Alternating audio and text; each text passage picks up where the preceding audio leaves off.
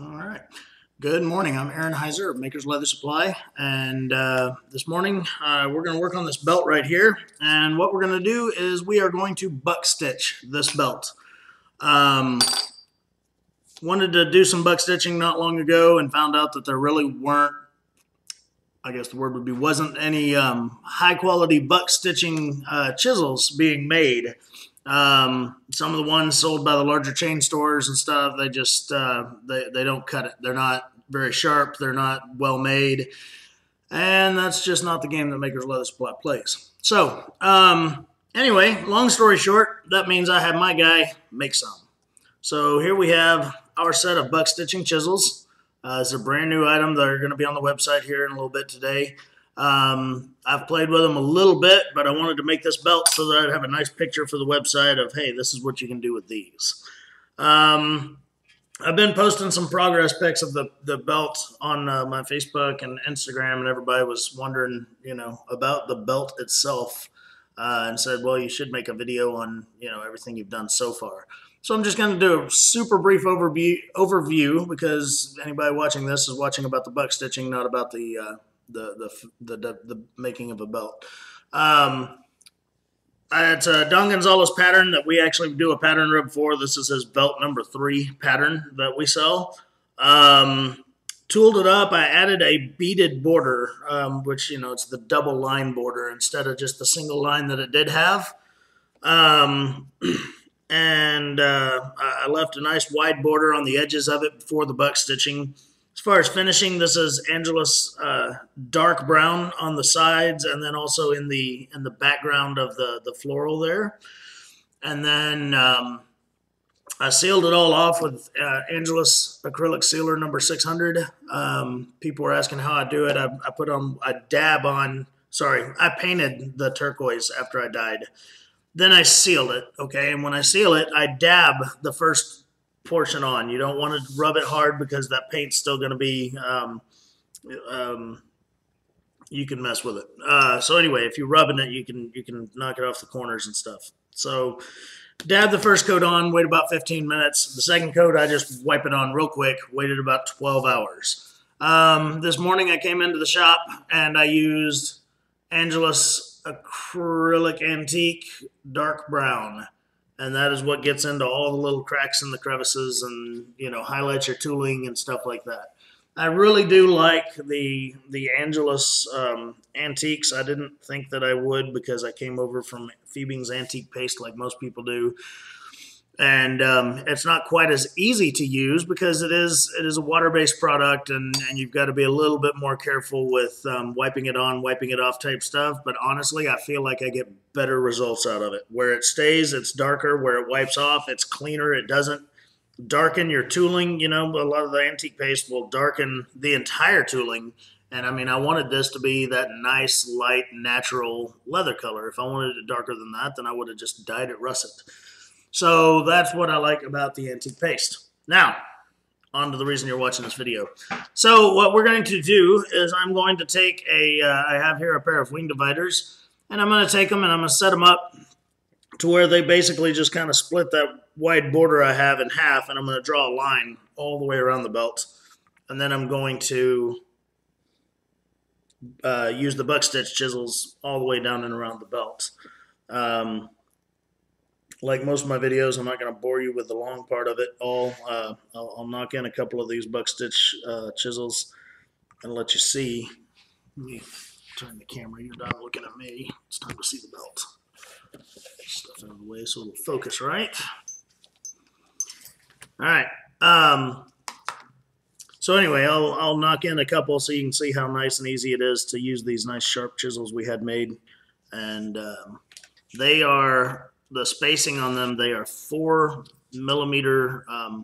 The prongs are 4 millimeters wide, and then there's 4 millimeters of space in between them so that they're nice and even all the way around the belt.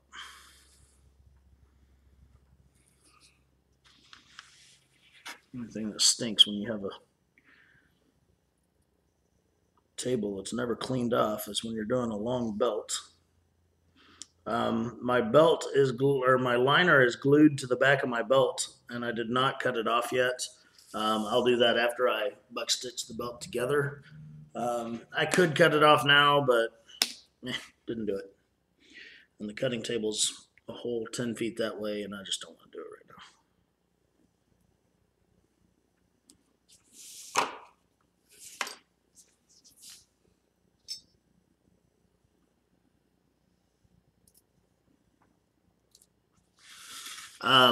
When I was designing these buck stitch chisels, I got a hold of a couple of friends of mine that do a lot more buck stitching than I ever did. And I kind of talked to them about spacings and measurements and how they do it and everything. And one of my friends actually told me, he said, look, he said, traditional buck stitching, the chisels are straight. They're not slanted like most people think. You know, these ones that are slanted and then the stitch just goes in and out. That's more of a whip stitch style. And he basically told me that we couldn't be friends anymore if I designed them with slanted prongs on them. Don't get me wrong, I'm not letting that influence me too much because we will have some at some point that are slanted so that people can lace with them. Because there's also not a good set of lacing chisels out there that's high quality. Anyway, all right, so here we are. I am going to use, this is an 18-ounce maul. There's no reason to use a heavier one because these things are pretty dang sharp. And I'm just going to go along and I'm going to put the prongs right there in that track that I just created and give it a whack. A lot of people talk about how much they just hate buck stitching. And what I think it is they hate doing the holes for buck stitching because, again, nobody was making a good tool for it. So anyway. All right. So yeah, I'm going to go down here and basically every time I move the tool down, I'm going to put the last prong in the last hole that was made, you know, the last time I hit it. And yeah, I'm just going to go all the way down the belt doing this. And I'm going to make sure that my prongs are straight up and down. And then I'll turn the camera back on and we'll begin to buck stitch.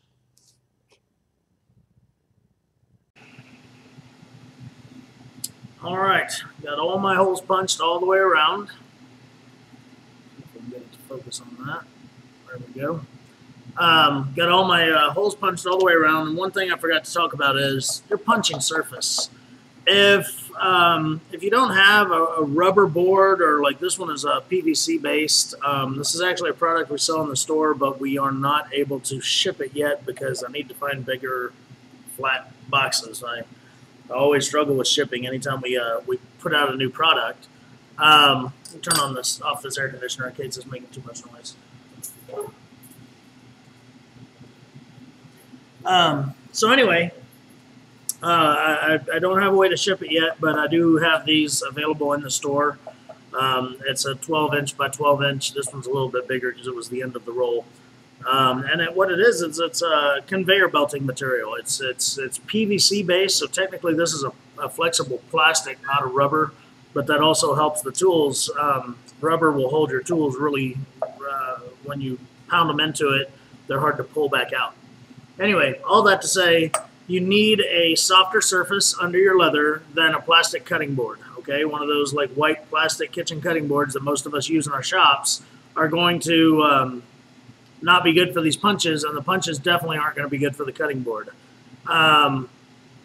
If you don't have access to a rubber board or something like this or whatever, I mean, even, take some strips of leather and glue them together so you've got a nice thick pad or something to run under your belt as you go down it.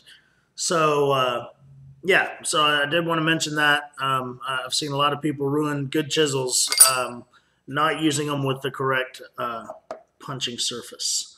So the belt is punched. I have here a roll of white 1/8 of an inch buck stitch lace that I got from the wonderful Barb at Why Not Lace. I'm hoping to carry this at some point, but right now I do not. So Barb at Why Not Lace, the letter Y, and then KNOT lace.com. Barb is an amazing woman, and I am all about sending her some business. For our Canadian customers, there's a Canadian woman, Linda Brown, goes under the name of Naughty Linda. she is up in Canada and sells also a very superior lace product, also kangaroo and everything. And she's also a wonderful person, but unfortunately, she is all the way up in Canada, so it's a lot easier for me to get it from Barb at Why Not Lace. So there you go. So I have that. I've got a two-prong lacing needle here. It's going to be, I'll never get that thing to focus, maybe. So anyway, it's a two-prong lacing needle. It's called that because it has two little prongs that splits open on the end here. And it's got two little prongs in there that hold almost like tiny little fish teeth that hold the lace. So what I'm going to do is I'm going to cut me off a nice long piece of lace. I really don't want to have to splice this if I don't have to. I don't know, that may be the wrong answer. We'll see. But I don't want to splice it because I just don't. So I'm going to cut off a really long piece of this lace. And I'm going to show you how to put it into the needle. And then we're going to pause the video because I got to move everything over to Charlie the stitching horse. I honestly don't have enough buck stitching experience to even tell you how long I need to cut this. So I'm going to cut it 2 times the length of the belt plus a little bit more because, again, I'd rather have a little bit left over than worry about having to splice it. But we'll see. Sometimes after you go through all those holes, that white lace won't look so white anymore. And if that's the case, then I will splice it and get a clean piece again. Okay, so how I do this, if the lace is really thick, which this is not, this is the perfect thickness, it's very thin. If the lace is really thick, then I'll go ahead and just kind of skive down just the end of it with my, my scalpel. And then I'm going to put it in, and what I do is, you know, just like any other leather, this lace, this is kangaroo, by the way, has a grain side and a flesh side. The grain side's that smooth side, the finished side. And I use that, the grain side, up against those little prongs. So I split this open with my fingernail, push my lace in there. I'm shaking like crazy this morning. All right, and I kind of center it up. And then I'll use a mallet or a pair of pliers or something to squeeze that down onto that. So like I'll take my mallet here, and my head of it's already scratched up and everything from everything else I use it for, and I'll just punch it down there. Now, if I have sharp corners where the lace sticks out on the sides of the needle, I'll take my scalpel and I'll just trim those off just a little bit because that's resistance as you're going through. I'll say I'll take my scalpel. Who knows where my scalpel is? Here's one. So yeah, I'm just gonna take and trim off just that tiny little corner right there. That's it, right there. I trimmed off just the tiniest bit, but that's gonna make the world of difference going through this project. All right, so I'm gonna pause the video again. I'm gonna have to turn the camera and everything. Charlie the stitching horse is sitting right over there, just waiting on some love, and yeah, and then we'll unpause the video and we'll be over there. All right, so now we're focused on Charlie here. It's going to take me a second to get all arranged on here and everything. This stitching horse was made using the Al Stolman plans that are in one of his books. I'm sorry, I don't remember which book it is. I think it might have been the Encyclopedia Saddle Making. But anyway, it's an awesome stitching horse. The jaws on it, actually, I can swivel them and turn them all the way around so that they're angled however I might need them to reach hard to reach places. Okay, so to start my buck stitch, I am going to start on the back side, and then I'm starting on the fold over, the buckle fold over, okay, on the end of the belt. The reason I'm starting here is because once that's folded over and everything, we'll never see the seam where this was begun, okay? I'm starting from the back side, and what I'm going to do is I'm going to have it to where the finished side of the lace, the grain side is facing me, and then the flesh side is facing forward there on the end of this belt. And I'm going to pull it through the belt, and then I'm going to turn the needle around, and I'm going to go right back through the very next hole. So what happened here is this lace did a 180-degree turn. All right, let me pull that through. It did a 180-degree turn, and what you're left with is going to be that that twist that traditional buck stitching has. All right, so I'm gonna do a couple of these here, and then I'm gonna pull them tight. But hang on just a second. I'm going to do a couple of these, and then I'm going to pull them tight and, zoom in on it a little bit, and that way we can see what's going on. And then I'm going to continue all the way around the belt. And, yeah.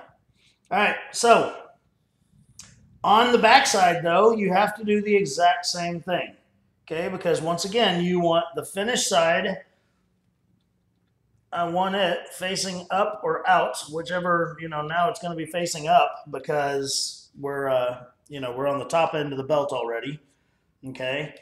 So I'm going to come in from the back again, and then I'm just going to loop this sucker over and go right back out the next hole. Now, what I normally do is I'll do 6 or 7 of these holes and just leave big loops here, and then I'll pull all this lace through all those holes and tighten it up and everything. But this helps me to keep my lace straight so that I don't accidentally get too much of a twist in it or something crazy like that.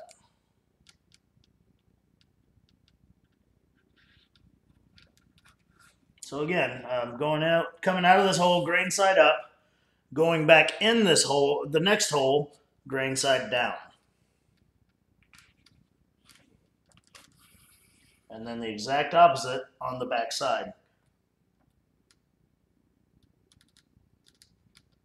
On the back side, it's coming out, grain side up, going back in, grain side down.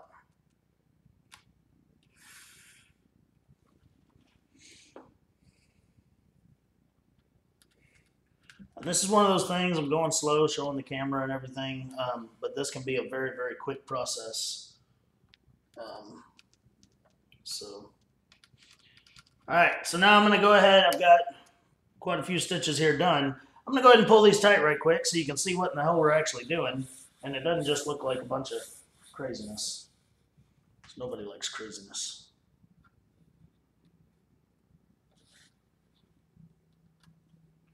And I am super excited to get to the tooling part of this and everything and see how it looks. I mean, I've been really thinking on this belt and what I wanted to do on it and everything, and yeah, I'm pretty excited to see how it turns out.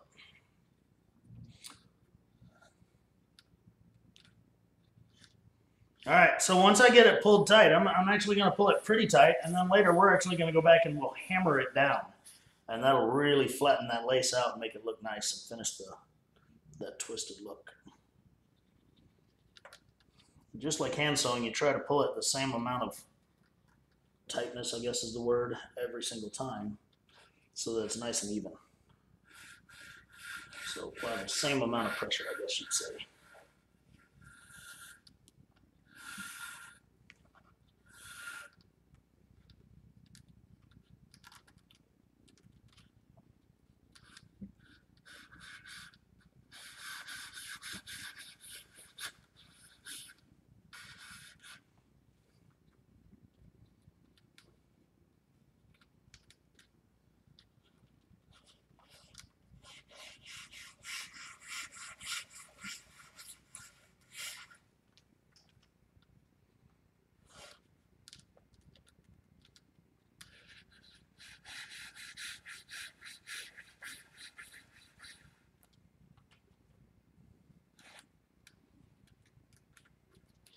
All right, so there's what we're doing right there. Okay, and it's got that nice twisted look to it as it goes out and in. And yeah, once that's hammered down especially, man, it's going to look amazing. But I'm going to pause the camera and I'm going to sit here and do this while I jam out to some music and drink coffee. And when I turn the camera back on, we'll talk about how to finish it off. And then we'll go back over and hammer it out, and I'm excited. All right. All right, so did about an hour and a half of buck stitching, and I couldn't be happier with how this belt is turning out. My I went all the way around it, didn't have to splice it at all. And then here's my ends right here under the where the fold over is going to be. And again, that's why we started there, so that when it ended there, we're just going to be able to we'll contact cement these down and yeah, be done with them. So yeah, but the next thing we're going to do is we're going to use a what's commonly called a leather worker's hammer, and we're going to hammer down.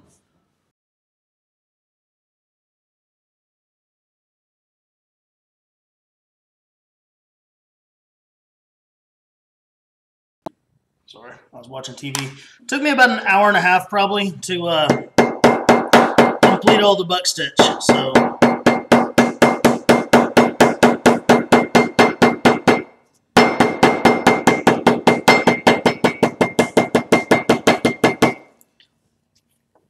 it's probably hard to see on the camera, but this top row has been hammered down, this bottom row has not. And it does. It lays much flatter, much nicer, much looks more even.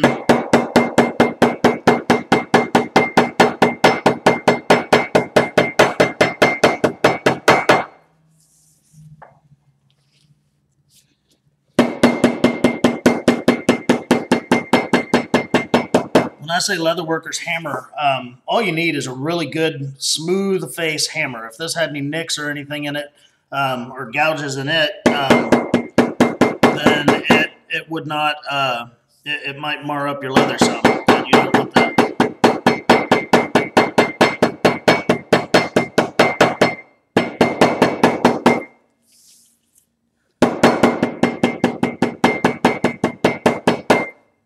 Coffee cup makes a lot of noise bouncing there.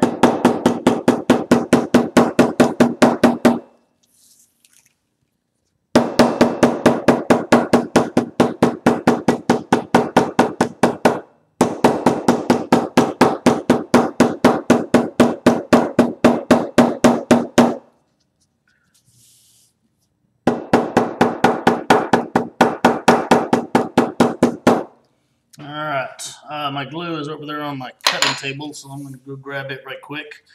Again, on the back too, since I hammered it down, that's nice and smooth, and it's not going to catch and wear as easily as it would. It's not going to wear as easily as it would if I had not hammered it down there. Okay, I'm going to cut those off pretty short. Just put a little dab of glue on them, and then in a minute I'll press them down, and they'll be fine. There's nothing trying to pull them off, so they'll be all right like they are right under that fold. So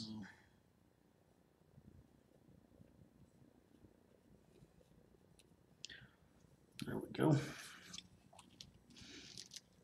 All right, we're going to do that, and then I'm going to finish the belt off. I'm not going to waste anybody's time with that. I'm just going to trim the liner, do all the edge work and everything, and then I'll have a finished product to put a picture of it on the website with the chisels. They'll be up there later this afternoon.